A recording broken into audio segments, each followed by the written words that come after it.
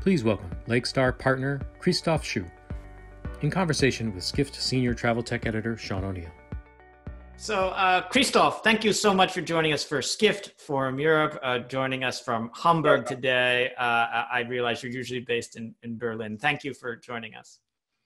A pleasure. Lakestar is well known for having invested in several of Europe's best-known travel startups, including Omio, Get Your Guide, and Home to Go. You've also invested in some early-stage companies like Impala and Limehouse.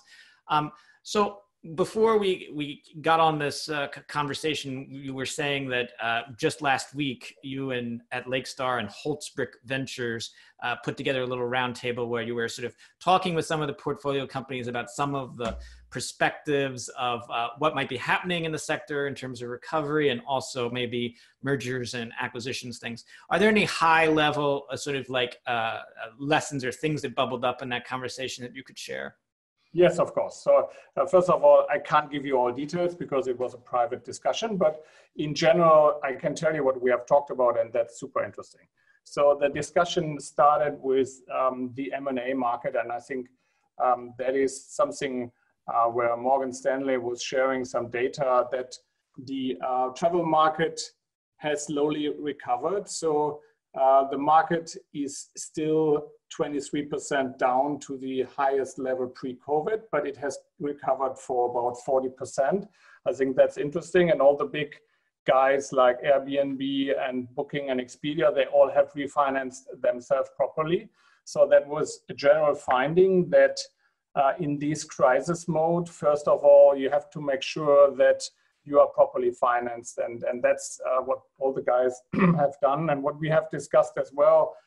So how the best financing tactics, and the only thing I can say is that everyone is agreeing that financing now you have to do to make sure whatever happens, if wave 2 comes or whatever, you are double hit it in that travel market. That's why everyone was aware of it. So secondly, and that's something which I would like to share with you guys, we had some interesting analysis from Teralytics, which is another portfolio companies of us. So what they are doing, they are analyzing movement data. They're getting the data from the telco companies like Telefonica and others. And they are, so you can see what kind of movements have happened within pre-COVID and COVID times. And you can first of all see, and that is interesting, how Germany recovered. And not only, let's say, as a whole country, but let's say city by city and beach areas and mountain areas. I think that is super interesting. And then you see some findings that, let's say, air hasn't recovered at all. So we are minus 94%. You can see the train is starting to recover, but it's still between minus 70 and 80%. And interestingly, let's say car has fully recovered. So car is the tool which everyone is using at the moment, and it has recovered to a level which is above the year before. That's super interesting. And if it comes to, let's say, travel tactics for accommodation and vacation rental and hotels or whatever, so what we have seen is that an area of 200 kilometers is, let's say, the reach of where, let's say, people feel safe, and that's how they're planning. And that was interestingly to see not only for Germany, but also for Italy, for UK and other countries. So, and that UK is recovering slowly. So Italy and Germany are on its way to recover sooner. That's fantastic. It's really, really informational, sort of big overview there of the recovery. Earlier this year, Lakestar raised a $735 million fund. Some of that money may go to travel and transportation and mobility companies, not all of it, but still it's a very large fund. Why raise such a large fund? Yeah, it's a good question. So we have analyzed the market and we have seen that for seed and Series A, so for early investments, so Europe is, let's say, competitive to the US and to Asia. But if it comes to growth investments, so there's a big gap in Europe. So there's nearly no one who is in that sweet spot of 50 million rounds, Series C, Series D, Series E. And we said, first of all, we want to follow a founder the whole journey from seed up to the IPO. And that's what you can only do with a dedicated growth fund. And secondly, we don't want to lose all the interesting, attractive, competitive deals to US or Asian funds. We want to be competitive, and that's why we raised the fund. And we have really actively invested out of that fund in companies like Revolut, like Get Your Guide, and Sender and others. And I have to say we are super happy that we build now the, let's say, DNA for growth investments in Europe. And so that makes logical sense. Europe didn't really have, in the way Silicon Valley had, a seed IPO kind of capital structure. So this is going to strengthen the European ecosystem, it sounds like. Based on your portfolio investments, you seem to really like investing in travel aggregators. You seem to be very optimistic and bullish about the travel aggregator model. Why?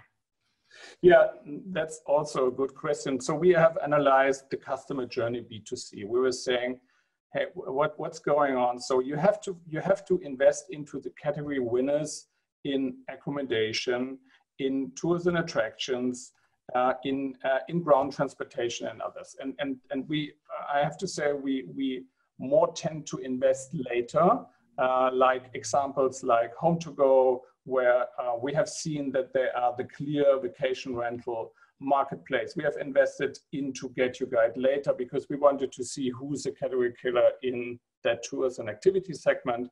And it's all about the aggregation of the supply side. And this is a strong LinkedIn.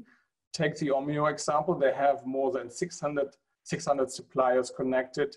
Take the Home2Go, more than 500 different vacation rental suppliers. So it's a lot of, let's say, API connect work, and that makes the marketplace super strong. And then they all go vertical. So some of them have started as a meta search, like Home2Go, and they are all going now vertical. And that's what we like. So building strong marketplaces, being the category killer in the segment. And we are, let's say, so we are fully aware that COVID is something which will need 2 to 3 years for the full recovery. But we see then, if you are then the category killer, it makes you even stronger because the competition. So it's one, let's say it's at the end one company who will win that marketplace race. That's our opinion. Okay, Christoph, that makes sense. For our attendees watching this, we're going to have a poll question here. Please, we encourage you to participate in the poll. Christoph, I want to push back a little bit on what you just said, because I think the #1 category killer is Google. Especially now in the pandemic, people are going to be doing a lot of their mobile research even more on Google about, is the destination safe? Are things open? And in a sense, a lot of your portfolio companies in the aggregator model and meta search, they seem to be like on a crash course with Google if Google gets into them. What's your thoughts on that? Yeah, I think there are 2 dimensions. So one dimension is if you go into verticals like vacation rental, I think it's not, and if there's no GDS like in the hotel or in the air market, so it's not easy for Google to go really deep because you have to long tail connect to all the suppliers. If it's a GDS related market like air, I think it's a different view. It's more easy for Google to use the one boxes which are on top of the Google result pages. So we are fully aware that these one boxes are tricky for the travel companies, but that's why I think the only answer is to go really deep into vertical long tail aggregation. And the second aspect is, let's say, what did Google do when COVID happened? So I think as a big market player like Google, an ecosystem player, so they were playing a bit more strict on payment terms than others. I think that is why 8 companies in Germany were sending a letter to the chief revenue officer, Philipp Schindler, and I think they're in discussions. And I have to say, as an ecosystem player like Google, you have to also support this kind of new, let's say, tech play. It's not only hardball. I think you have to be a fair player, and that's what they are discussing. And I like that discussion. And the last aspect is marketing efficiency is going up. So as the bidding is not as competitive as before, so return on advertising spend is heavily going up. And let's see how the new normal on the bidding on cost on acquisition costs will look like. I'm super interested. So Christoph, what is your advice to some of your portfolio companies about how to manage this next stage? You know, I understand early on your advice had been, you know, cut your costs as quickly as possible. You know, there's some of the classic business things, but in terms of a longer term perspective on things like maybe taking advantage of the new dynamics on a bidding for ads or something, do you have any strategy or in terms of mergers and acquisitions? Yeah, first of all, I have to disagree. So our advice was not to cut costs at all. So we were saying the product roadmap in terms of aggregating supply, for example, having the best product for the customer. So heavy invest here and go through, because if you want to, let's say, win the market post-COVID, you have to have the best product. And if companies stop investing in product and tech, I think that's what we don't like. So what we have seen is stop investing in marketing, stop investing in sales, but not stop investing in aggregating supply and tech. So that was the first thing. Second thing was do the financing now, just to make sure that post-COVID you have enough to come back to the cruising altitude where you want to be back. And thirdly, and that was nicely done, being super transparent to your employees and to your investors about recovery scenarios, about cost cutting, and I was really impressed how let's say the entrepreneurs were taking that big let's say crisis mode problem and how they handle it. I think it was well managed. It is still well managed. Yeah, that makes sense. And we're also featuring today, we're talking with Johannes from Get Your Guide today, and they have sort of not had hardly any cuts, and they've sort of followed that advice that you've given quite close to heart. But I'm wondering, so do you have any sort of like more long-term perspectives about the upcoming year, about taking advantage of, like you say, you toggle on marketing? I think what we are heavily discussing at the moment, how does the new normal look like? Take the vacation rental space. How does individual travel in 2 to 3 years look like? So what kind of inventory do I need? What kind of travel will I do? How does, let's say, tours and attraction look like in 2 to 3 years? And how does package trips, so what the new normal travel, and that's what we are heavily discussing. And I'm sure that let's say travel in 2 to 3 years when it's fully recovered will not be the same as it was pre-COVID. And that's what we are heavily discussing. And I think that's what everyone has to do. That makes good sense. You know, there's a lot of investors who'd want to be staying away from travel right now for the next year due to the uncertainty. But Lakestar, it sounds like, is going to consider opportunities in travel. Why? Yeah, you have to know it's an $8 trillion market. It's one of the biggest markets behind financial services and 2 others.